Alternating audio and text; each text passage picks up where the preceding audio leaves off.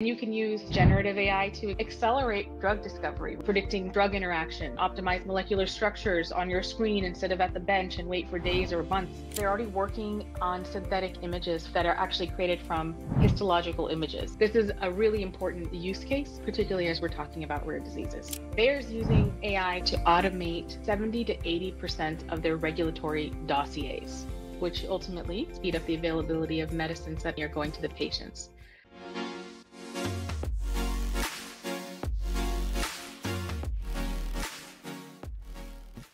When I talk to people about AI, there's basically three categories. One, I'm bullish. One, I don't care. And one, I kind of know it's useful, but I'll wait until somebody tells me to do something about it.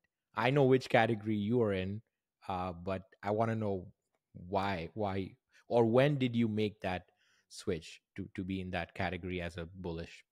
Yeah, I think that so prior to joining Google, I had the opportunity to be in the healthcare industry, right? And so this was working in hospital systems, working in the pharmaceutical organizations, and I was on the receiving end of these different technologies. And I think part of when joining Google, right? Part of this is understanding here's where we can go, right? And also then understanding what we are doing today and where can technology actually derive value today. So of course I'm going to be bullish, but I'm not going to say that this is going, that tomorrow we are going to, today we are going to be able to create a medicine from scratch just overnight, or we are going to diagnose no humans in the loop. It's very important to look at this um, at a much methodical way. And when you're looking at this in a methodical way, you can identify lower hanging fruit, your medium term goals, and your longer term goals, and how you can apply AI. So I'm bullish because I was on the receiving end of pitches. Here's your silver bullet. It's going to solve everything, and I will not share names of organizations. Whereas in actuality, Harsh, it really is, here's the technology, but we need to work together to build and apply these technologies, right?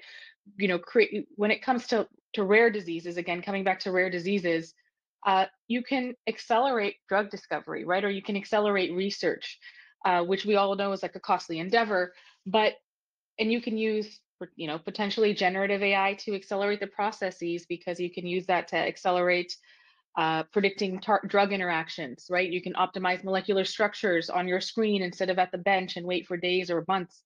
And so there's a lot of ways that generative AI has the ability to support the rare disease space, but we have to be methodical about it, right? This is not going to be something where we can look at the KPIs tomorrow.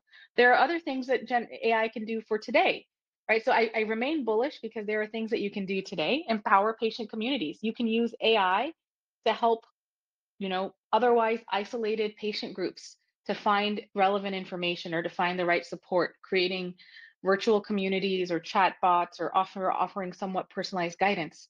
That's something that can happen now and in a much uh, efficient context than to say I can make my medicine tomorrow. And so there are different gradations of the way you apply AI in a space.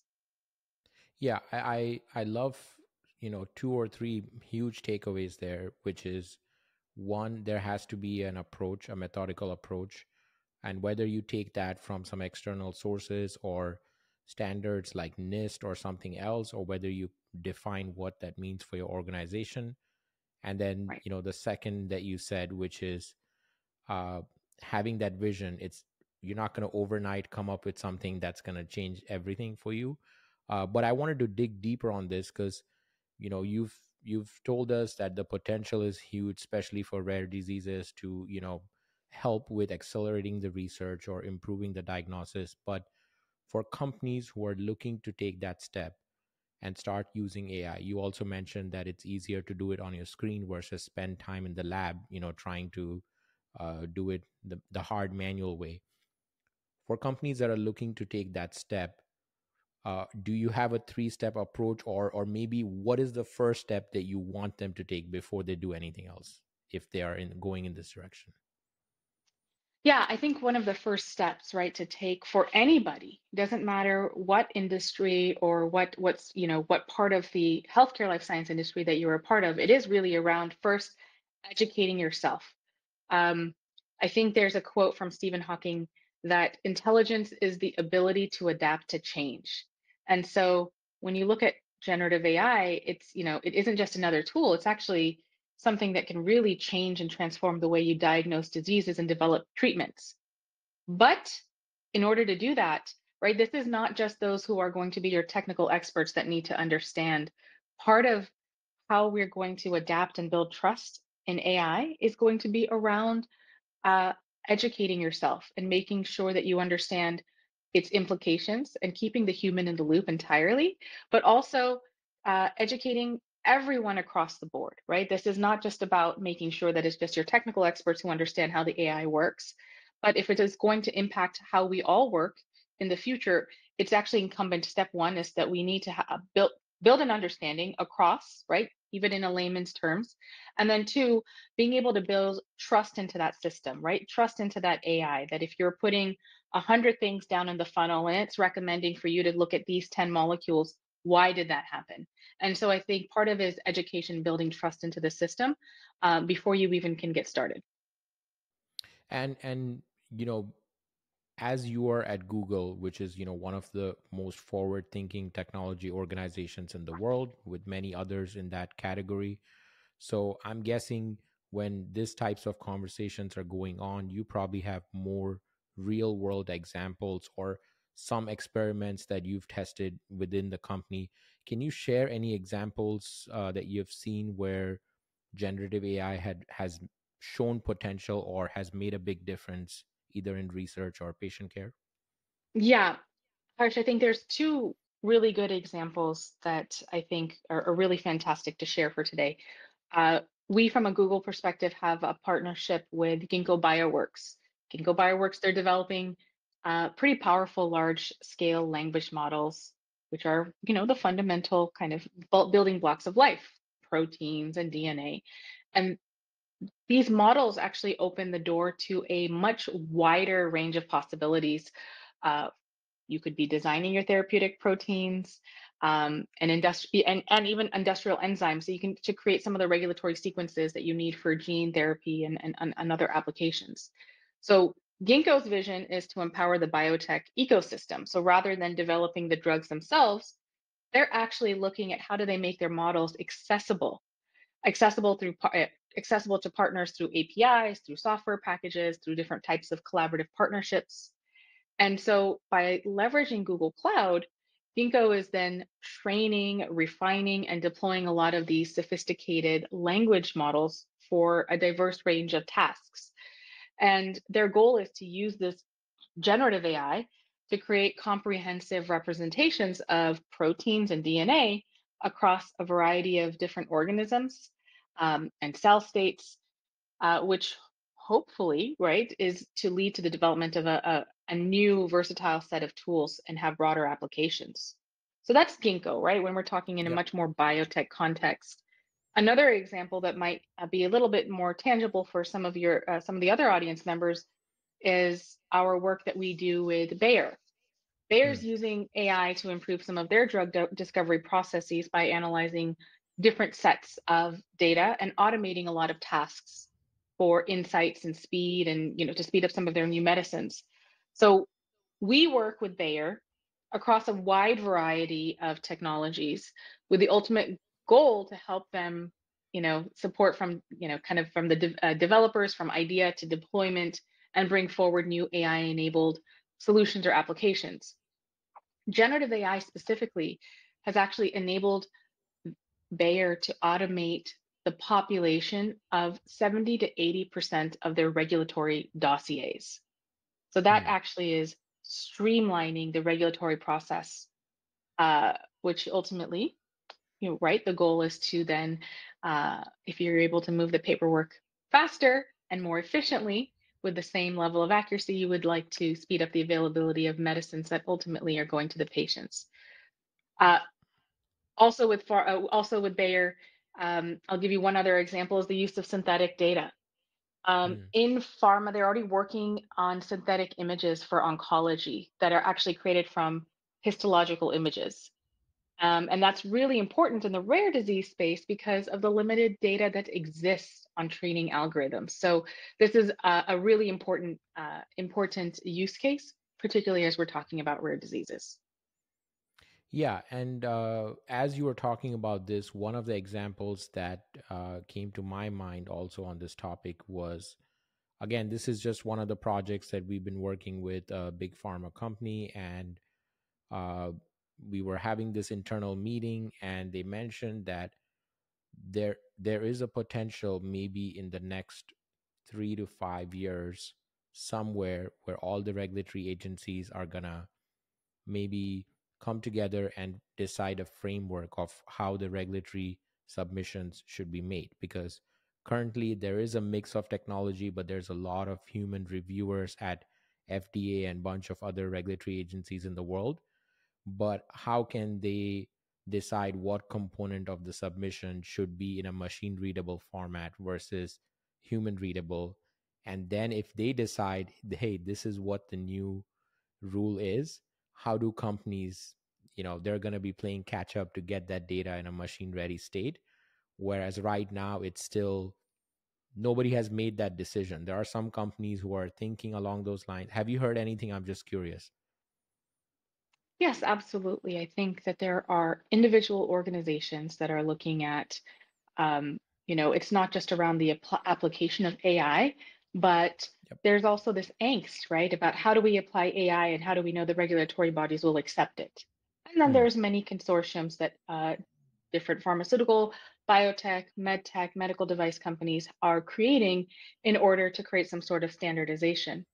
And simultaneously, we have regulatory bodies like the FDA who are then looking at how do they inform themselves on understanding the implications and the applications of these types of technologies because they know that they need to inform themselves in order to create a point of view and guidance to the industry.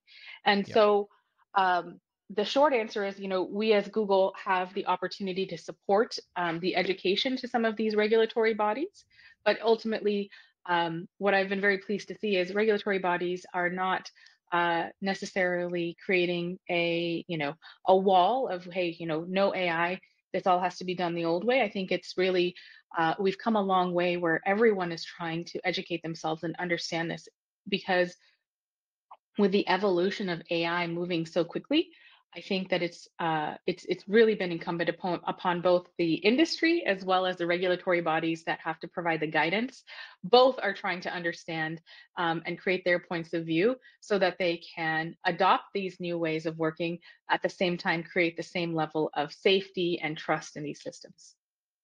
Yeah, and absolutely, for us as a service provider and a consulting agency, we are like the facilitator between the companies and the regulators on many of these projects. So it's extremely fascinating time to be working in life sciences and seeing all this going on, and just sitting and thinking how it's all going to play out in the next 5 or All right. 10 years. It's going to be amazing. Yeah, absolutely. I want to go switch gears into and go into rare diseases. At the top of the episode, you mentioned that rare diseases are difficult. It's tough to crack exactly what's going on. We've talked about AI and the potential there, but if we are to switch into the direction of rare diseases, what are some challenges that uh, make it hard to crack rare diseases? Yeah, I started out right. Part of it is around data, amount of data, data access, right? There's by the very nature of rare diseases, it means that a disease affects a small number of Mm, individuals. So that makes research and development incredibly difficult. If you think about it, right, with limited patient populations, gathering enough even data, let's just talk about it in the context of clinical trial, it's a major hurdle. yeah. Plus, with the rarity, right, it's often you've got some vague symptoms, maybe lengthy diagnostic, like it delays, uh, there's the emotional part that certainly impacts patients and their caregivers and their families. And then to top it off, you've got all these complexities around the conditions, what they mean, what kind of treatments are available, making your decisions. So AI actually offers some hope here, I would say, because you can use technologies like generative AI to create some synthetic patient data to augment some of the limited real world information that we have. So it's just like expanding the research data with, expanding the research pool without actually getting more patients. So AI algorithms can be trained for faster diagnosis, for earlier interventions. I've even seen some organizations who are looking how can they repurpose some of their existing drugs. AI can actually sift through existing medications and identify some patterns that wouldn't otherwise be caught or picked up on for potential new uses in the context of rare diseases. So it's like finding a hidden treasure in a library of existing drugs. Uh, so when it comes to, I mean, you can see I'm getting really excited when it comes to the rare disease space because it is a huge, huge challenge. And the innovative application of a lot of these AI tech, um, of course, especially, on platforms like Google Cloud, it really gives us a good opportunity to help help a particular part of the industry that could benefit from the application of these technologies. And I think um, it's a testament to the power of how AI can really help this the healthcare and life science industry, and also provide additional hope to people who are living with rare conditions. Yeah, and you mentioned one important point, which where you said that AI is going to make it better by providing synthetic, like learning about the data and then creating other data sets, and maybe giving the researchers an angle or a question to pursue. We're not saying that AI is going to come out with the magic answer, but AI is going to be able to process data much faster, maybe present new angles, or new areas to look at, or maybe you know st- study different treatment plans, maybe combinations, of and outside of. So those are all for rare diseases, but do you know of any other areas outside of rare diseases where you think AI could also help? Yes, I think that if we're going to pull away from the use of AI, right, or excuse me, the use of AI, particularly in uh, rare diseases.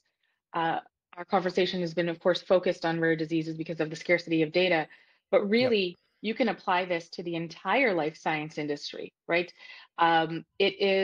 You can use this in areas that are for research and being able to make sense of different data types to be able to have a more holistic understanding of an individual. Because Yep. if you have the same disease as I do, are still, our genetic makeups, our environmental conditions, our lifestyle, everything is going to have a different, we're going to have different outcomes. But also, there's also the use of AI and generative AI in a more, what I would consider a lower hanging fruit opportunity when it comes to supporting the healthcare and life science industry to uh, perhaps some automation of high administrative burden opportunities, whether Hmm. that is in research to collate, a variety of research types of research data, or what is the latest research on this, and being able to sift through and contextually give you information on scientific data. It could also be in a clinical trial context of using AI to help draft your first version of your clinical trial protocols. I have seen the application of generative AI in life sciences to draft the first version of patents. Again, these are all with the human in the loop, right? This is not going to give you your patent from 0 to 100. But the idea is now you could use your skilled employees not to draft that first version from scratch, but actually giving documents. Again, it could be any document, any part of your value chain in the life science industry that is heavy on paperwork and documents. is an opportunity where you can apply generative AI to create your first version that then you can correct, improve upon, as opposed to starting from scratch. And we've seen the application of these types of this technology in in these type of applications being used by life sciences more and more, and healthcare, but more and more because of just the um, shorter time to derive value, right? If once you start leveraging this type of technology, now you're able to show time savings. You can show the start and end of, finalizing a protocol from scratch, or from zero to when it's fully ready to go. We're able to now work with organizations who are showing some statistically significant reduction in time, or being able to reallocate their employees, et cetera. So there's a lot of applications outside of the rare disease space where you could see the usefulness of AI in life sciences. Yeah, I love the one about patents and having that first draft, and then bunch of other examples that you share. I've also seen many others, and again, the common theme is it's not AI is not going to substitute the human effort, but it's only going to Absolutely. augment it, and the human still has to do the critical thinking in this whole workflow, and then use AI as like a technology to augment what they're doing. Absolutely. So I know, as I mentioned on the at the start of the episode, there are there's sort of like three camps of people in this whole AI side where uh obviously you mentioned you're passionate about it, you've shared so much, and there's this area of people that are very hesitant to get in, and some that are in the middle that are like, okay, I want to get in, but what about X, what about Y, right? So to them, the X and Y is, what about patient safety, what about the ethical and regulatory implications, what about bias? So what do you have to say to those people, and how are you in your role making sure that you're balancing innovation with all these other concerns? So balancing innovation with patient safety and compliance is going to be absolutely crucial. It is critical. It is table stakes when it comes to AI in healthcare and in life sciences. So, from a Google Cloud perspective, right? Customers retain complete control over their data, and in the context of healthcare settings, in the context of healthcare, the in health in the use the access and the use of patient data is protected through the implementation of Google Cloud's reliable infrastructure, and our secure data storage that supports HIPAA compliance, along with each individual customer security, privacy controls, and processes. But specifically, right, in order to build that trust, right, I'm going to come back to we can say all of this, right? But there's also this added level of education where we are responsible for working with the industry, and the industry then working with their technology providers on transparency and explainability. AI models, especially those that are going to be used in research or supporting any kind of triaging recommendations, they have to be transparent and explainable. And we have teams inside of Google whose entire focus is working on transparency and explainability, so that we can have a clarity on why an algorithm has arrived at its conclusions, and how do we explain that to ensure fairness, accuracy, avoiding bias. We've got these robust validation and testing methodologies. We're extremely transparent about data collection and its use. And we are extremely committed to transparency and compliance with regulations like GDPR and some of the privacy best practices. But again, when you use AI, right, I'm always going to say, you're going to hear me say it every time and multiple times, it's always with human in the loop. AI is meant to augment and not replace. So keeping a human in the loop is going to ensure that critical decisions are made with both clinical expertise and the AI insights. So you can maintain accountability, but also the ethical oversight. I was speaking on a panel recently where the moderator had said, you can use AI to provide whatever recommendations and whatever kind of triaging, but that last click of a button or that last decision point is what medicine is that clinician going to write out for you.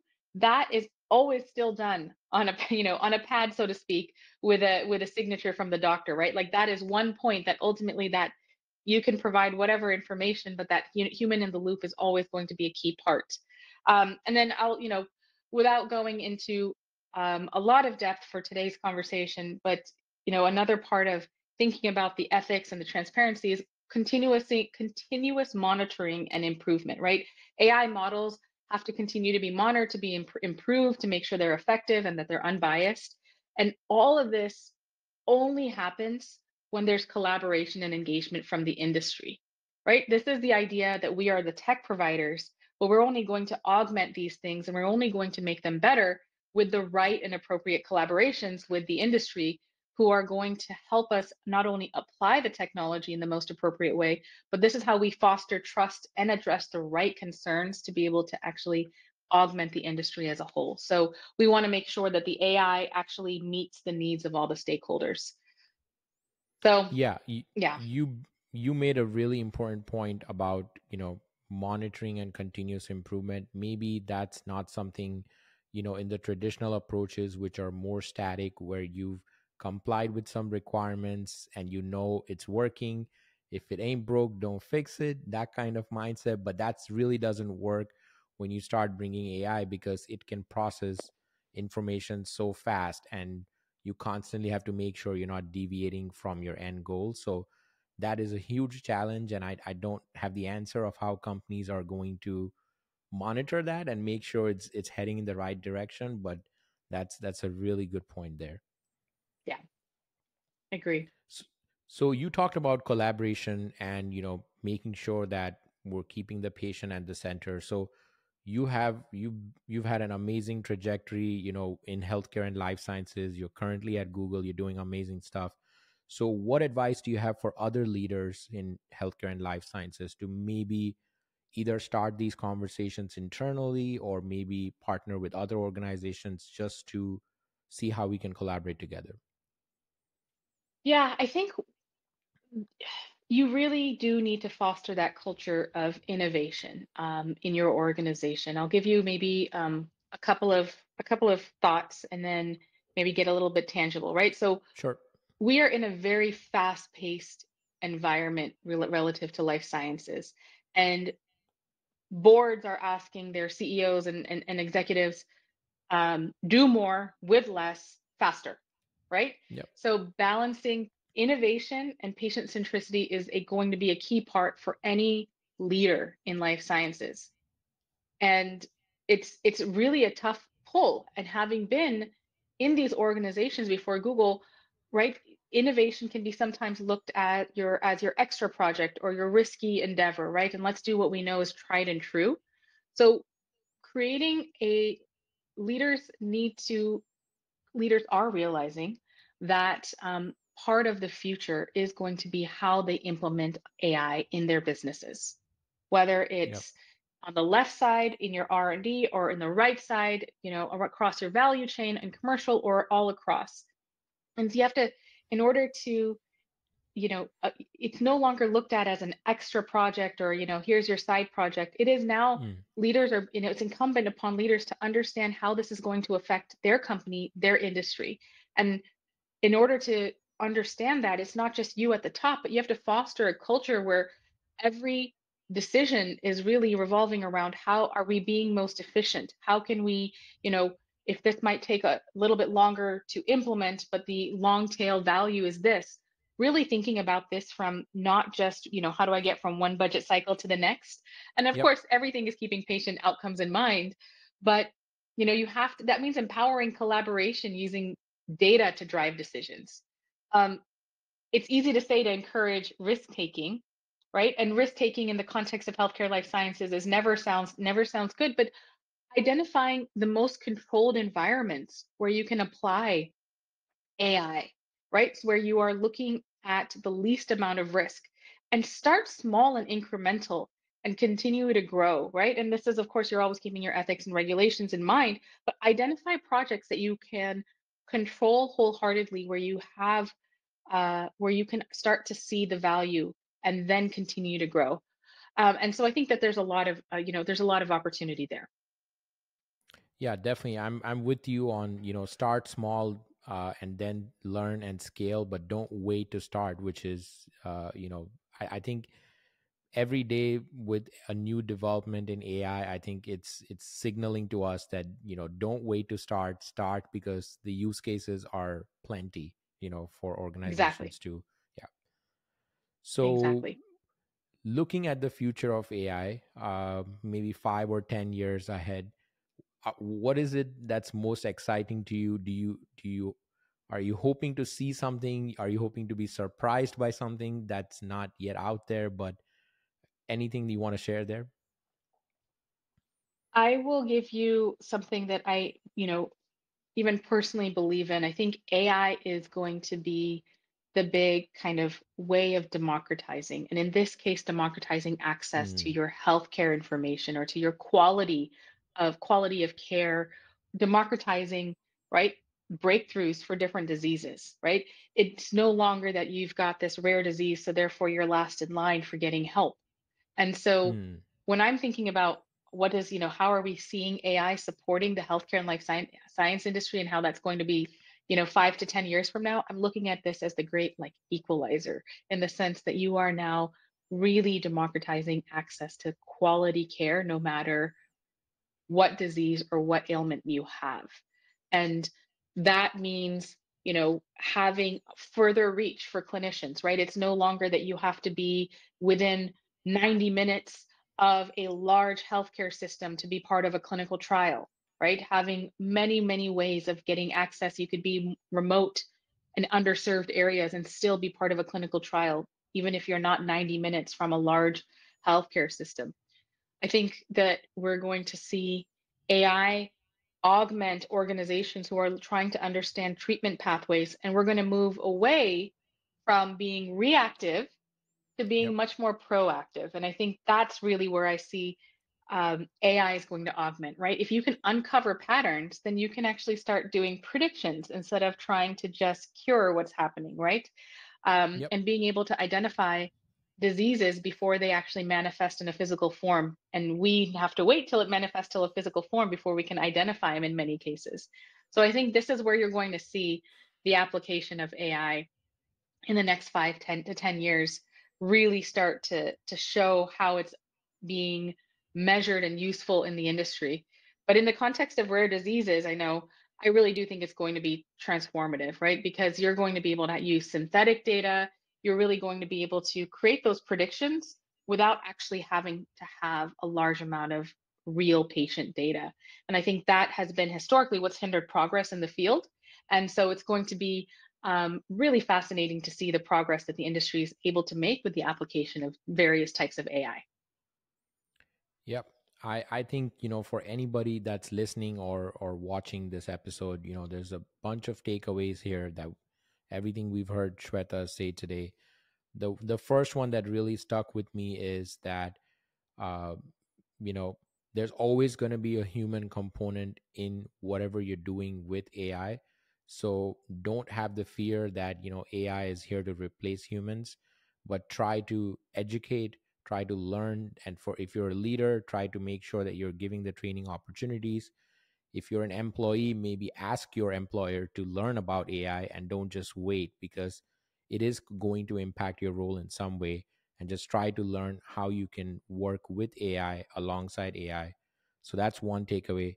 The second one was, because it's a new technology, it's going to need certain direction, it's going to need certain amount of observation and monitoring. And that's a great point that we touched upon. So if you are using AI, make sure, how are you going to keep it on track? How are you going to let AI take you to your north star, if it's a patient or whatever you're trying to achieve? And then the third one, that you mentioned, is don't wait to start. Look at opportunities, look at things in your organization, low risk projects where you don't have to spend a lot of money. try to use it. If it breaks, try to learn from it, and then slowly expand. So I think those are the three big ones for me here today. It is. Harsh, if I may, I'd love to add one more thing onto that list. And you Yep. summarized it extremely well. But the other thing is we can't look at AI as something from the outside, right? Hmm. Oh, that's that's something else. We're this, we're this regulated industry and we need to be thinking about it like this.